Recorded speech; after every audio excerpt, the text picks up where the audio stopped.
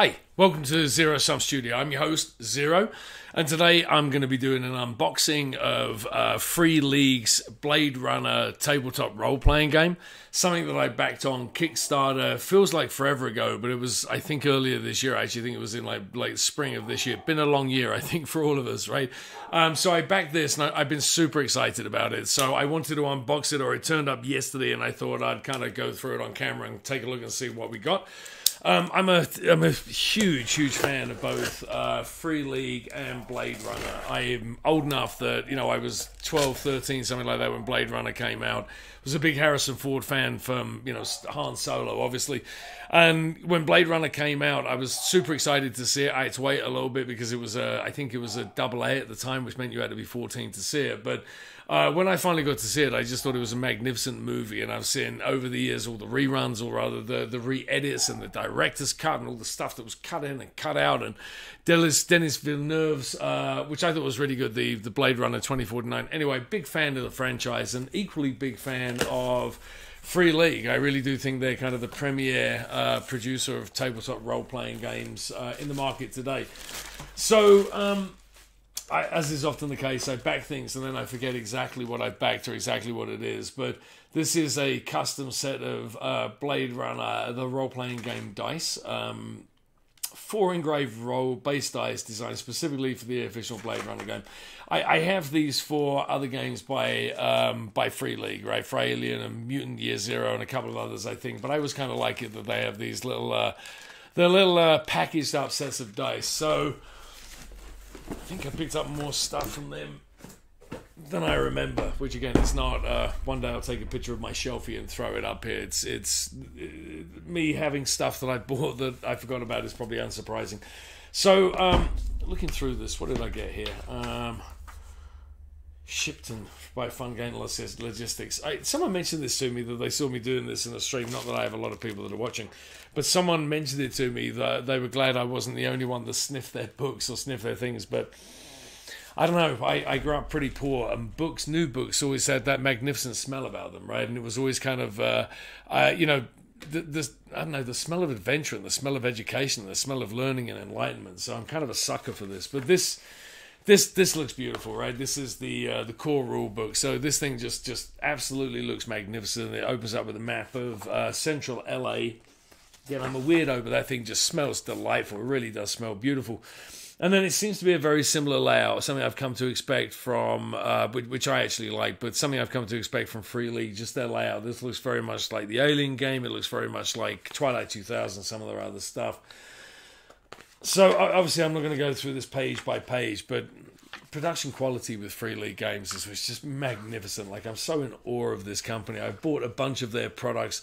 I don't know if I'm proud or ashamed to admit this, but I bought a bunch of their products that I'm pretty sure that I'm just never going to play, right? And I bought them like Out of the Loop and Vassin, or Tales from the Loop, I should say, and Vassin and a couple of others.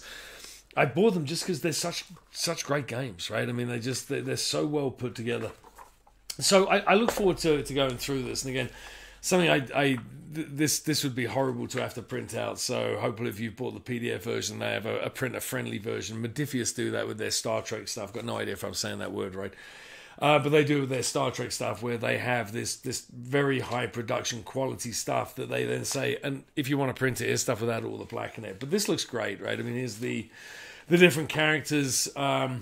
Again, combat chases. I mean, I'll go through this, I'll read it, and I'll have a little review of it. But certainly on first blanch or on first pass, this looks wonderful, right? I mean, this is just, again, high quality production, fantastic illustrations that look like they may well be, but they look like they're direct out of the movie, right? And so I don't know if this is screenshots or artwork or what, but this just looks beautiful. How to work the case. Now, I'm kind of curious. Like, I mean, Blade Runner isn't necessarily something that...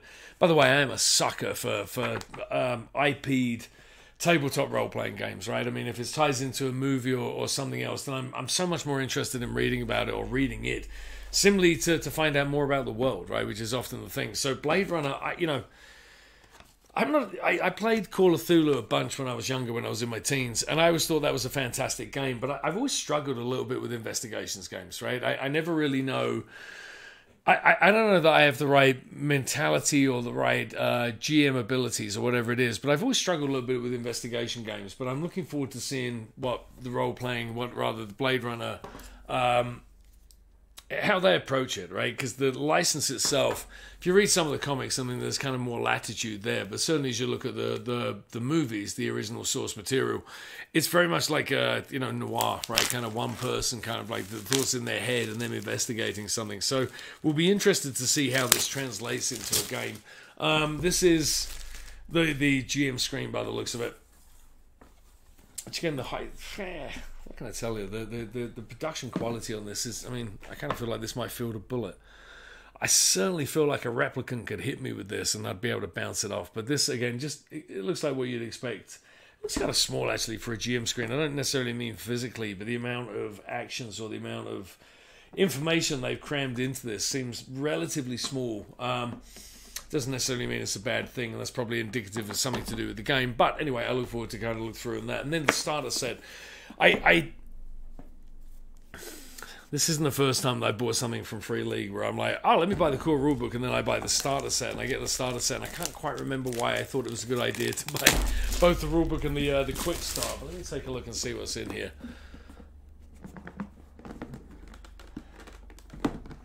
See if I can get it open. So some more dice, which is interesting. So it comes with dice in the starter set, and I bought some dice, so it may be redundant, but I have a nice little package that I can stick on the shelf somewhere, because again, my shelf is everything. And then some player cards, or actually some cards. I mean, this might be like other games from there where it's just easy handouts, right, to be used in games. So I'll open those and look through them. And then, oh, this is lovely. I remember now I did buy this. So, excuse me, there's the rules, which I very much appreciate, these kind of condensed down versions of the rules, right? I mean, this is probably a quarter or maybe a third of the size of the core rule book, but it's going to have everything in there. Based on other games, it's going to have everything in there that you need to get going.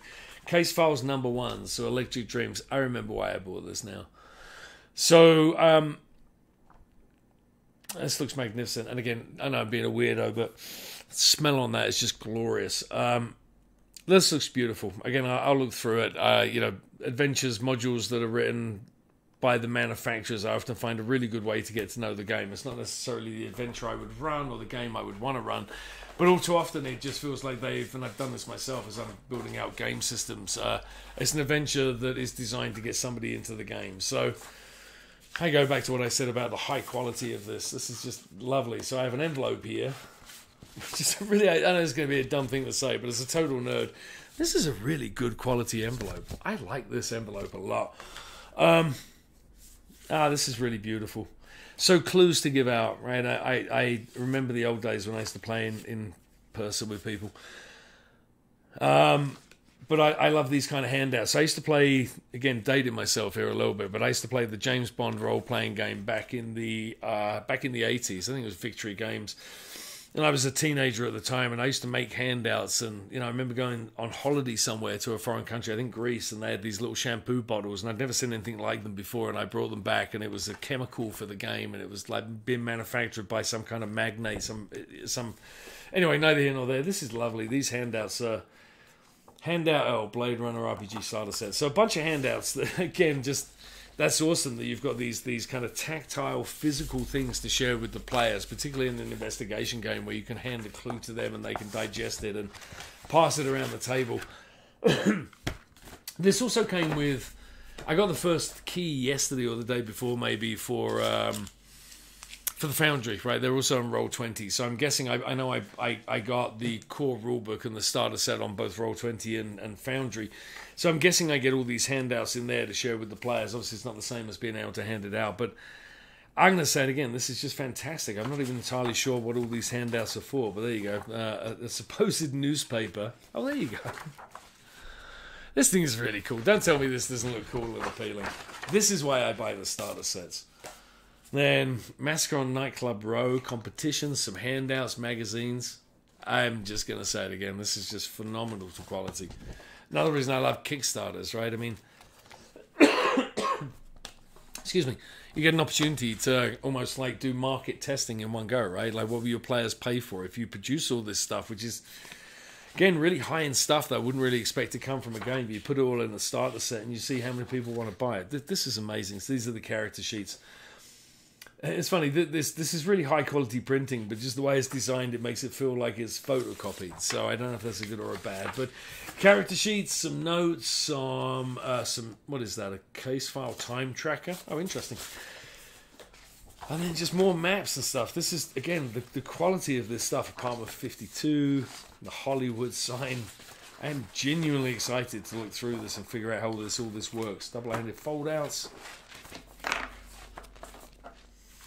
The map of LA. I remember reading about this at the time and wondering what this would look like when it came through. I'm not going to be able to get it on my desk camera. I'm not sure I'm even going to be able to get it up fully here, but this map is lovely. Again, everything's lovely, right? I mean, it's got that high-tech feel to it. It looks like the electric grid and the roads, but this is truly awesome. This is truly awesome. So, there you have it, right? Again, I already have much for it. I had the joy. It's a little bit like watching somebody else on Christmas Day watching an unboxing, isn't it? You know, you get to unbox it and you get to see how much fun I'm having looking at this. But what I will say is that my first impressions of this are typical Free League. This is beautiful. This is magnificent. This is just lovely. I really never regret ever buying a Free League game. I think the only thing I ever regret about Free League is how little time I actually have to play their awesome quality products. So that's it. I hope to read and digest this and come back to you with a little bit more in depth rather than just me doing some weird page sniffing as I look at this new Kickstarter. But thank you very much for joining me. I appreciate the people who've been tuning in, and I appreciate the likes and the ups and the shares and everything that's going on. It's just very rewarding. So thank you all. See you on the next stream. Bye.